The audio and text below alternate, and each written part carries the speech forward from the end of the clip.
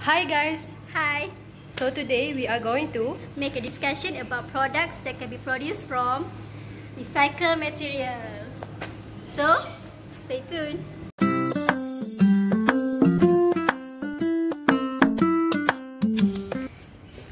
Hey, hi Nick, how are you? Hey, hi Fatih. It's been a long time we didn't meet each other.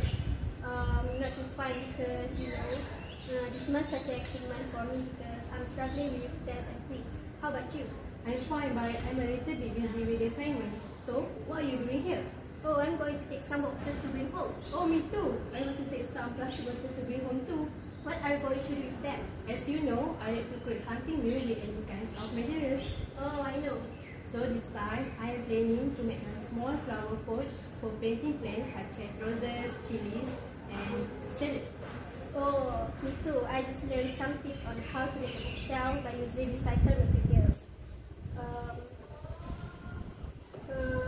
So I decided to make a bookshelf as my books are scattered because I don't have enough space to put them on my wooden shelf.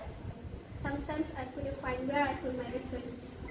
What a good idea from both of us. Yeah, we should reuse, reduce, and recycle materials from this because it gives a lot of benefits. I know, right? From the old newspaper, we can make handmade basket. Then we can put flowers or biscuit jars in that. And next, from aluminum can, we can make a place to keep our keys, pencils, or baby socks and stick it at the wall. Also, boxes to make a bookshelf like my idea. Fantastic! Yeah, we can save money because you don't need to buy that at the store. In addition, the most important thing is we can save other living things such as animals, on land, or at the sea from these waste remains. Oh yeah, save the turtle.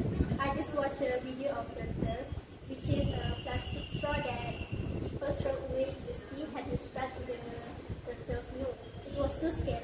Yeah, I watched that video too in Instagram. I feel pretty to get scared. I think from now we should change our habit from using plastic straw to metal straw. I think about that too.